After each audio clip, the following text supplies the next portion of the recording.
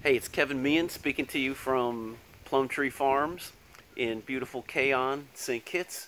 And I'm in the hydroponic shade house continuing with the rehab update. And I just wanted to show you a little bit more about the system and how it get put together.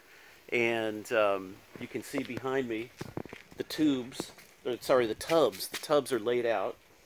And there's an 8-foot 5x5 piece of PVC, square PVC.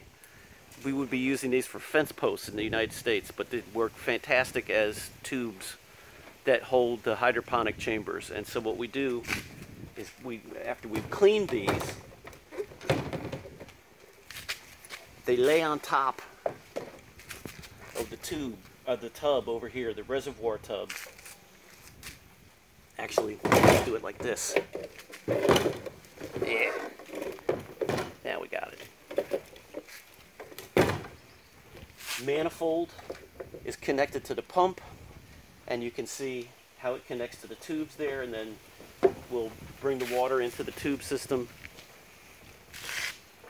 comes back, circulates, and down at this end you can see we have these plastic feet with a piece of PVC. They had to be sanitized too. I couldn't believe it when I got into this, like all of these nooks and crannies, like right here and down here, anywhere there was any space that a spider could set up shop, they did. And so they were also contaminated with spider mite infestation and had to get cleaned. Anyway, I'm going to continue wiping down 12 of these tubes like this and lining them up, and I'll give you another look at that at the end after I'm done that. Hey, alright, so carrying on with the hydroponics rehab update, you can see behind me I now have 12 tubes laid out on top of the 2 reservoir tubs. If you look along the back, you can see how the manifold is set up and is ready to deliver the water with nutrient solution to each one of these chambers, or each one of these tubes. Now, I'm going to turn one over so you can see. They're upside down right now because we're trying to keep the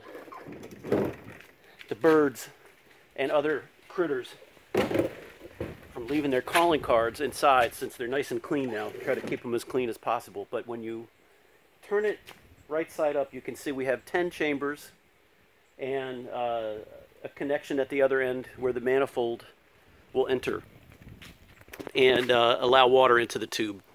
And then you have 10 chambers. Each one gets a cup. The cup gets some of these beautiful pellets in it, and that's what the plants grow in. Actually, we might be, since we're using it for germination, we probably will be having cups with rock wool in them, and the seeds will get their germination in rock wool. At any rate, it's ready to go. I'm leaving it sort of set up but not hooked up, because the hookup is the thing that we want to do on Saturday with expert guidance from the farm owner and research team leader Leighton Narain, and maybe some input from Stuart Laplace, who remains our all-time hydroponics guru.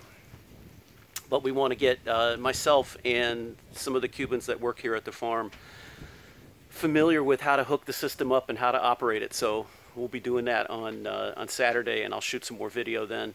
In the background, all the way against the back wall, you can see the remaining trellises hanging from the ceiling, and they're loaded with spider mite debris. Ugh. So after I shut down here with the videotaping, then I'm going to get out the ladder and climb up there and pull down the rest of the trellises, and that'll be it for today. All right, see you again on the weekend. And today, by the way, is Wednesday, September 9th, 2020. Signing off from Plum Tree Farms in Keon, St. Kitts.